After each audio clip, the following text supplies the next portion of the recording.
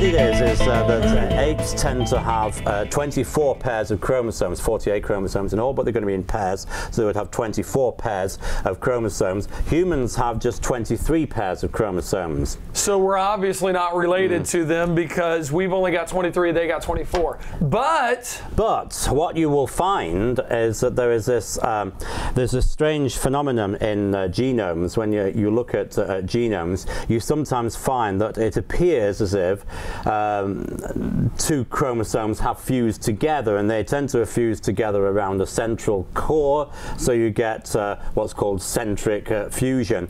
And that particular chromosome is chromosome number 2 in the human genome, which looks like two fused chromosomes. Interesting. The argument is that there's a lot of common data between the chimp chromosomes and the human chromosomes. So therefore, they're saying, well, this fused one shows that we do actually have evolved from ape-like ancestors. It's just that 2 of the chromosomes on the ape are fused into one pair, humans, giving us just 23 pairs. So that's why we've only got 23, because of the fused ones. Yes. You know, Ken Miller has really been popularizing this idea for a number of years. I want you to take a look at a video that they produced of Ken talking about this and showing how, to him, this is absolute proof of evolution. Check this out. If humans share a common ancestor with apes, you'd expect us to have the same number. But surprisingly, human cells contain only 23 pairs. Now, if we share a common ancestor, what happened? Is it possible that in the line of evolution that led to us, a pair of chromosomes from a primate ancestor just got lost and just got discarded? Well, the answer to that is no, it's not possible.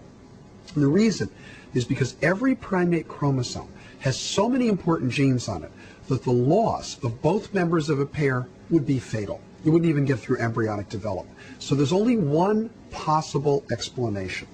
And that explanation is that in the line that led to us, 2 chromosomes that were separate in other primates became fused to form a single chromosome.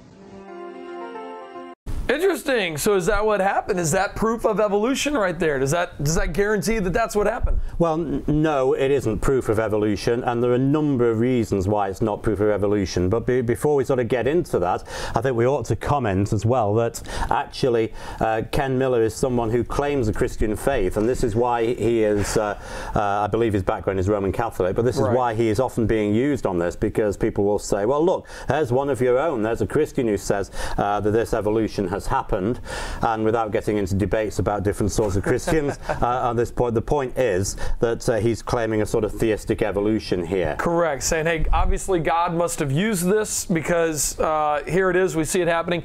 Isn't he approaching this information, the fact that human chromosome number 2 looks like it's been centrally fused together, it's got telomeres on each end, but it's got a unique middle part? Is he using this, but looking at it from evolution already taking place to come to this conclusion? Yeah, this is the point. It's the only, you know, you see that the humans have got 23 chromosomes. What you isn't saying is that when you look at many other animals, you see the same effects. But in those other animals, people are not assuming that there is a line of evolutionary descent. It's only being talked about with humans because he starts with the belief, the idea that humans have evolved from a common ancestor with apes.